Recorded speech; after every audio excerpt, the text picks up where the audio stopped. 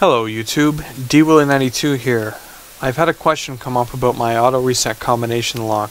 I had mentioned in my last video about a multi-sequence layout via chaining them. Had a user asking about that. They were having a little bit of trouble, so I've decided to just throw this design together and this video really quickly, hopefully shed some insight on the issue and sort it all out. This is what we will be designing.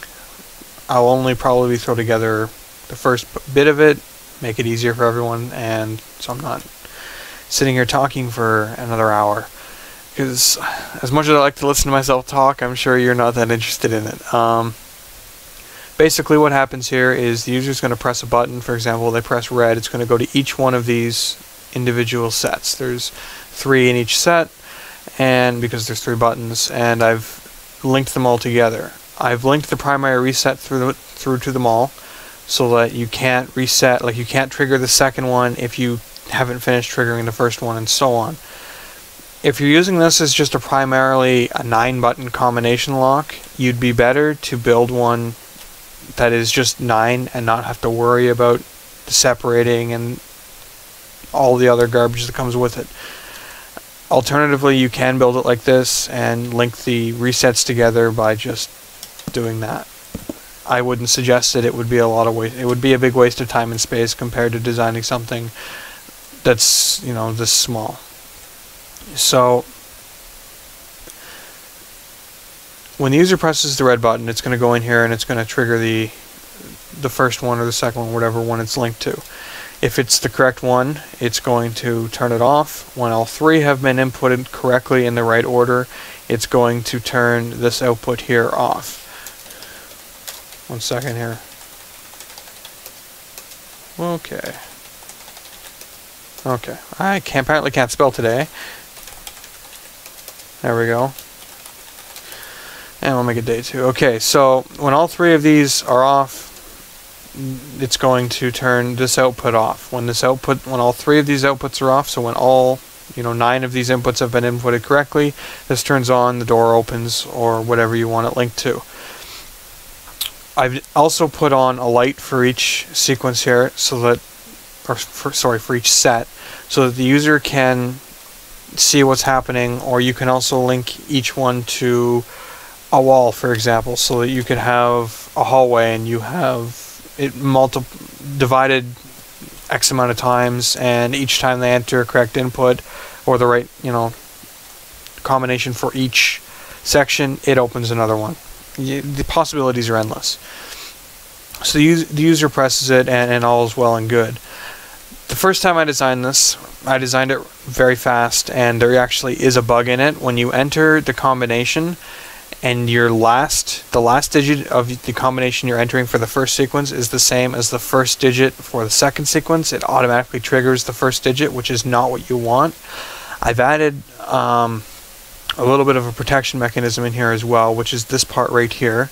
Basically, so if the first one or the previous one, depending how far in you are, hasn't been triggered, these inputs can't be triggered into this combination lock at all until the other one's been turned off. I'm going to demonstrate that for you right here. So let's say this is the input here from a button, and this is coming from the previous sequence. So let's say it's been completely entered correctly. So you can, input into this as many times as you want. It's going to turn it off, the whole 9 yards. If the first section or the previous section hasn't been logged in, finished, completed, so on, the output stays off indefinitely. We do that by reversing the input, running it through this, which will always turn it on, and reversing it again, so it's always off.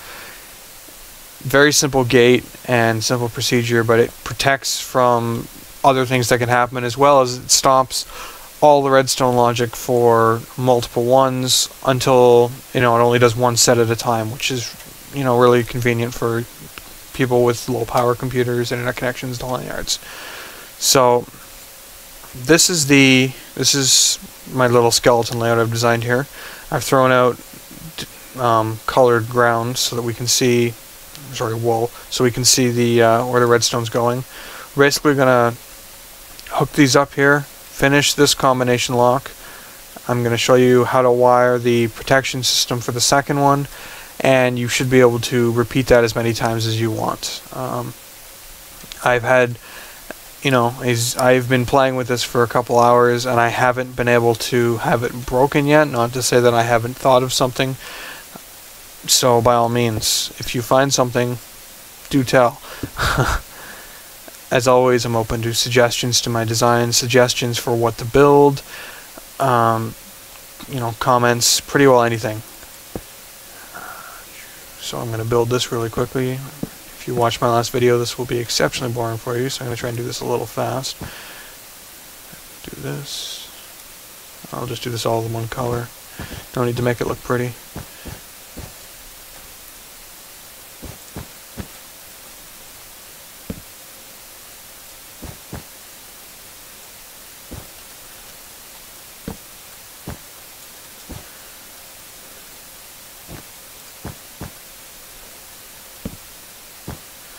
Okay, and as well, I have discovered a small little bug in my combination lock, which is easily fixable. If you're on a multiplayer server and it's really laggy, the combination lock will not reset, or you can't enter anything, it constantly resets. It's fixable by just placing a repeater there. You don't need to increase the delay or anything like that. It'll work just like that. Very simple fix to a very frustrating problem for some. Well, there we are. Throw on a couple more torches and we're done. So there's our output right there. As well, here's the reset for the failsafe. There we are. And this is the wire coming from the pressure plate. So again, you just trigger that and it will reset it all the way down to as many as you have configured into the same reset line. So that's done. It's that easy. So I'm going to hook this into down here, which just basically runs right over to here. So we're gonna stop the input coming into the second one here. So we're going to bring this up, and here's a neat trick for people who don't know. You can go vertical with redstone with slabs, just like that, and we're going to go there as well,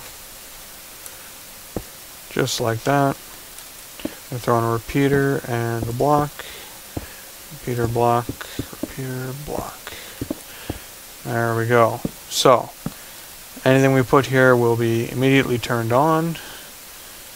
So we're going to place that. Invert any incoming signal. And reconvert it again. And there we are. So if I were to place a torch here, the output doesn't change at all. And it won't until we trigger these three off. So we've gone red, green, blue is a very simple combination entry, and that's not triggering. Probably because I didn't finish my RS NOR latches. I didn't. Bing, bing, bing. It's amazing what happens when you forget to do something. So there we go. Red's off. Green's off, and blue's off now. Okay, so as you'll see, this is turned off, so when I trigger this input, that repeater comes on, just like that. And if I were to go over here and step on this pressure plate, those come back on because this is now reset. So you basically just need to mirror that, and you can run the wires however you want, and however many you want. You can have 1,000 different buttons all lined up, and if you do that, I want to send me a picture of it or something, because 1,000 would be pretty impressive. It's a lot of wire. So that's it. It looks a little intimidating at first, but it's a very simple design. And you can have either it do something as a group or have each set do something individually. And there's multiple protections in place for people trying to just press buttons. So there you are. Again, I'm open to comments, suggestions. You want me to build something, try to build something. Even, a weird redstone design. I'd love to look at it, need some help or anything. Just let me know. Comment, PM, whole 9 yards. Thank you, and subscribe.